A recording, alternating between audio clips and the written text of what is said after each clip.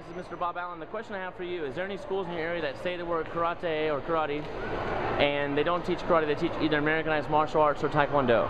Yeah, there's a big school, he has a small chain of schools, and it's all the time in the paper about karate. And I very seldom hear him say that they do taekwondo.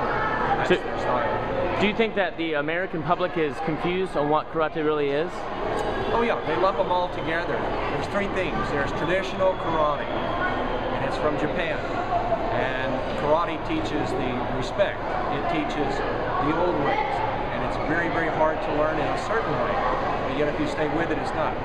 Also, there's American freestyle. Those are the people who couldn't do karate. And they had to change it to what they call still karate today. And then, of course, there's taekwondo, which is much different too.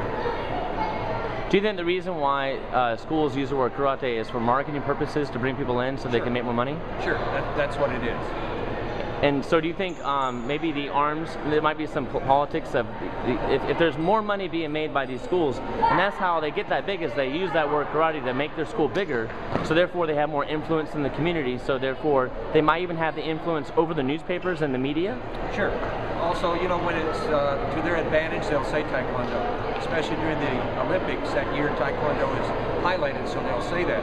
But they don't do Olympic taekwondo. And then when it's they want the public to know that it's karate or something like karate, they use that word. Do you think if they use the word martial arts on their name or building, that would be fine?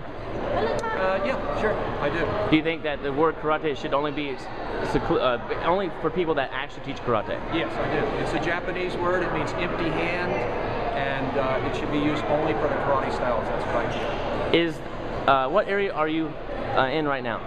What area? Where's your schools at? Louisiana. Okay. Is there anything else you want to add?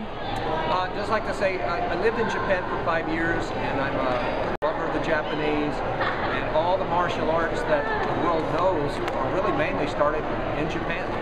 Jiu-jitsu, kendo, karate-do, all of them started there. Also, you mentioned earlier that you were a world licensed referee as well. I was a world referee, and now I'm too old to be one. I'm over 60, but that was the greatest time of my life being a world referee. And how many years did you do that? About 12 years. All right. Thank you very much, Mr. Allen. Thank you.